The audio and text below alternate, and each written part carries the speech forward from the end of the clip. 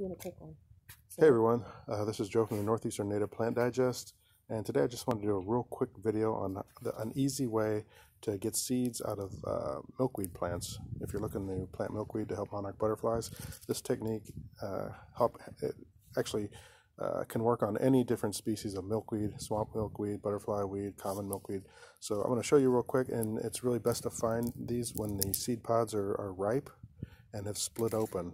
So I'm going to demonstrate this real quick for you. And what you want to do is you want to take the seeds out of the husk like that, out of the seed pod, and grab it like that. And what you want to do is put the seed in your thing and then pull out like that.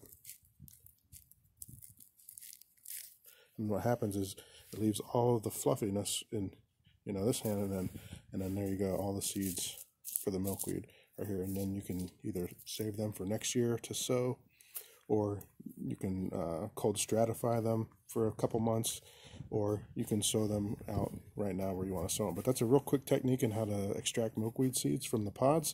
And I hope you like this video. Give it a thumbs up, share it with your friends, and have a great day. Bye.